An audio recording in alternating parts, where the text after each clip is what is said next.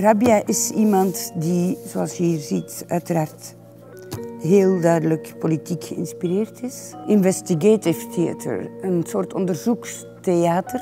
Ik denk dat Rabih de belangrijkste theatermaker is in Libanon en een van de belangrijkste mensen is in de hele Arabische wereld op het ogenblik. Rabih zegt nee, we moeten een mooie toekomst bouwen, maar dat kan je alleen maar doen als het verleden opgehelderd is.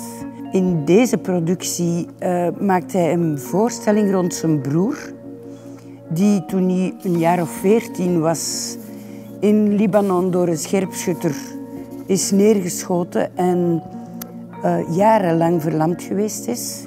Rabih is een filmmaker, is een theatermaker, is een auteur en is plastische kunstenaar. Dus is iemand die echt op heel veel terreinen actief is en een van de grote kunstenaars op dit ogenblik.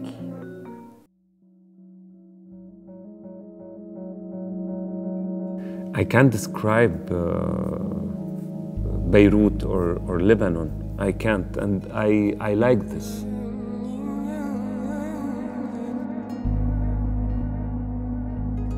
I lived a civil war my youth. It was very difficult for me. I felt that it's not also good to hide and run away from my history.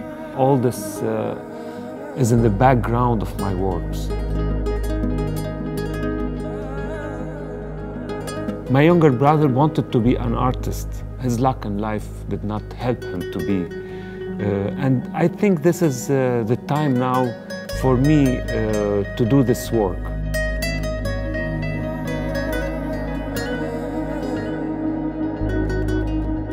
Emotion is a very dangerous weapon because you can really manipulate through art the others.